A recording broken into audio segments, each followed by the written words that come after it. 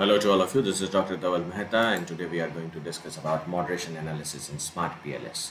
In our previous videos, we have already talked about that if the moderator variable is continuous, then what we should do. Basically, we should include it as an interaction effects. But what if your moderator variable is a categorical? It is having two categories like male and female, or small scale industries or medium scale industries, just like that. Now, depending upon that this moderating variable which is there, is it affecting a single relation, then you should go include it as an interaction effect. And if it is affecting the whole model, you will include it as a multi-group analysis. So this is the first method we are carrying out when the moderating variable is only affecting a particular relationship, and here the effect which will be included, it will be same as the interaction effects. Procedure remains same. As a new construct will come into the existence, we will have to run the reliability and validity again. We will have to do the bootstrapping, and again the simple slope analysis is to be done from the PLS algorithm. Let's see how we can include the effect of the moderating variable which is categorical and it's affecting only single relationships, not more than that, right? So let's go here. Now say for example there is a gender which I feel that may be altering this relationship, job satisfaction to staying intention. So first of all, what I'll have to do, I'll pick up the C1 from here and I'll drop it. C1 is a gender in the variable. C1 is a gender, right? Now I'll rename it and I'll say that this latent variable is gender. Okay. Now I'll connect this here. I'll connect this to here. So gender affecting the staying intention, but we will have to make it as a moderating. We will have to include this as a moderating effect. So what I'll do, I'll go here and I'll click moderating effect. A window will appear, and this window, in this window, we activate the gender as a moderator variable, and here include let me see, job satisfaction as the independent variable. Click OK. A new variable will come into the existence. This is disable. So for this you will go here and it will get activated. Keep it here. So now your gender is affecting, is it moderating this relationship or not, that we want to see, right? You can also go here and see that which is the interaction effects which it is including. So job satisfaction with gender, the interaction effects has been included, right? Now what we can do, the procedure remains same. Reliability and validity is to be retested, that you can do it. We'll directly run bootstrapping from here. Normally 5000 is recommended, but for the tutorial we keep it 1000. Start the calculation.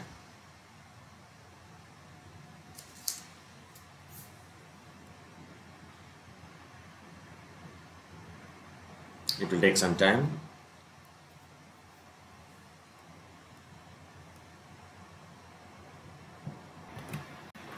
The result is ready, and now you can see that the moderating effect, is it altering the staying intention or not, that we will come to know, right? So we can see that the moderating effect is not at all affecting the staying intention. The p-value is more than 0.05, and therefore the moderation effect is not present. This is only gender which is affecting or not, but here the moderating effect means gender with job satisfaction effect will be there, and therefore we will see this effect. So here the p-value is more than 0.05, and therefore we will say that the interaction effect of both of them is not present. Now it can be the scenario that the moderator is affecting the entire model. Then what to do? So in that case, we are adopting the technique or the analysis which is known as a multi-group analysis, which it means that the moderating variable is affecting the whole model. Now I will give you a very simple example, that a car purchase intention, that is namely quality and price, is an environment that is consisting. It means that this model is there. Just understand this model is there. Okay, autonomy affecting the cognitive engagement, autonomy going on scale discrepancy, and that affecting the cognitive engagement. Now is this model different, or are the path relations significantly different in male and female or not? Now, researchers argue that if we would have considered the pool data, I'm talking about this part, pool data, then we would have ignored the heterogeneity which may be existing in the model. The heterogeneity means the path coefficients may be different for male and female, and therefore it is necessary to capture the heterogeneity which is there in your model. Now, let me read this one. That is, the effect of quality on intention to purchase a car is much stronger among males than females. This is on the basis of research which I'm saying. So this path may be different for male and may be different for female in terms of its coefficient, and we want to capture that only. Now, how we can do this? We can do this by the method multi-group analysis. Now, in SmartPLS, we don't assume the normality of the data, and therefore non-parametric test is used for the comparison of two groups. Now, for a multi-group analysis, we are having two methods. One is MGA and another is a permutation or a MyCom method, which we will see in the next video. Multi-group can compare more than two groups at a time, but one compared with two compared with three, but permutation can only compare two groups at a time. When we activate the option of multi-group, you will come to know how many options we can tick there. This is given in the book itself, that for comparison of two groups, we are using non-parametric method, that is PLS MGA. At present in PLS SAM, we don't have any method to compare more than two groups at a time. So how to carry out the multi-group analysis in SmartPLS? Let us see. First of all, you will have to go in the original data file, activate the original data file from here, not on the canvas, original data file. Now after that, you will have to say generate the data groups, and you will have to write down here gender, and you will have to specify that where the gender is existing. So I know that the C1 is the gender in our case. Now click OK. As soon as you will click OK, this data groups will get activated. Okay, I'll delete the previous ones which are there. These are there. Delete the previous ones. Yeah. Now this two will get activated. Now 1 is male and 0 is female. I want to enter this specific thing into my software. So when I hover my mouse here, the edit and delete button gets activated. I'll press edit, and I'll write here that the C1 is equal to 1 is male. Click OK. Then I will again go here and hover my mouse here, and 0, I'll say 0 is indicated as female. Click OK. So the data has been splitted into male and female. Now I will again go in the canvas demo. I'll hide this. First of all, I'll remove this effects which were there of the moderating one. I'll remove that effects, and I'll activate calculate MGA, multi-group analysis. Basically, we are carrying out MGA to see that is there any significant difference in the path coefficients or not. So for that purpose, we will perform the parametric test also and non-parametric. Both the results will be generated, right? So let us see how we can do here. Click multi-group analysis. Now male and female is activated. Now don't tick both the males, otherwise you will be running the error.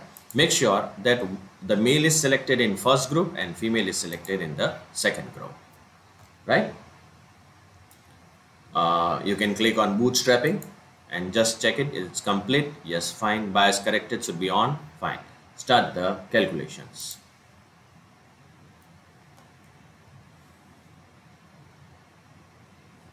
It will take some time.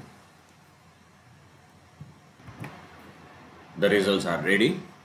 Now, normally you go for Welch test. The parametric test, which the result which is generated here, you use these results when you assume that the variances are equal in both the groups. That is, the variances are equal in male and female. But if the variances are not equal, then you go for Welch test. Now, just expand this and just see the p-value. the p-values are more than 0.05. All are in red.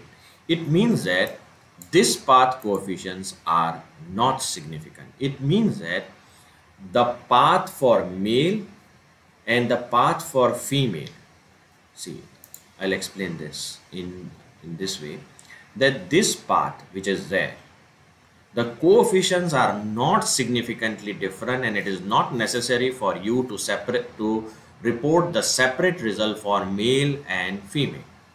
Now at any moment of time, if this p-value was less than 0.05 and it was green, then that path coefficient is significantly different in male and female, and therefore it was necessary to report the results separately for that path.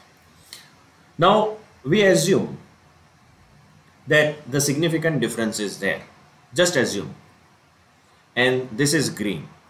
Then how we can capture that the difference is, how we can give the separate model for male and female.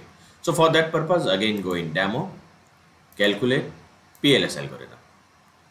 Now this time you will go in data groups. Okay, this time you go in data groups. The male and female are active. Click on that and start the calculation. There is nothing new which is generated, but just see here. Now the model is having female and male reporting statistics differently. Even if you go in the canvas demo and in data groups, in earlier videos I had talked about this, that we will do what is a data grouping.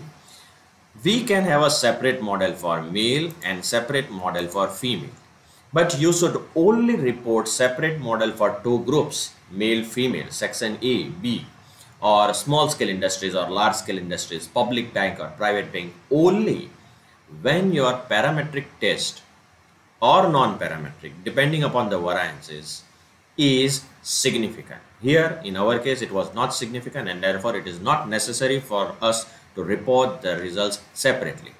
Now the technical term which is used, that we are not reporting this result separately, is known as a pooled results. We are reporting the pooled results, means no, the model is not, two separate models are not made. We did not got the p-value significant. Let us try to check the path coefficient. If I say that this is a path coefficient of female 0.022, definitely the male path coefficient will be more or less nearer to it, and that's the reason we have not got the significant value of t-test. Let us check. Male, see 0.022, 0.008, it is very nearer to each other. Now check this 0.144, and for female it is 0.053, and therefore the difference is there, but the difference is not so large that we should give a separate model. So thank you all of you. You can subscribe to my channel. You can follow me on LinkedIn and Twitter.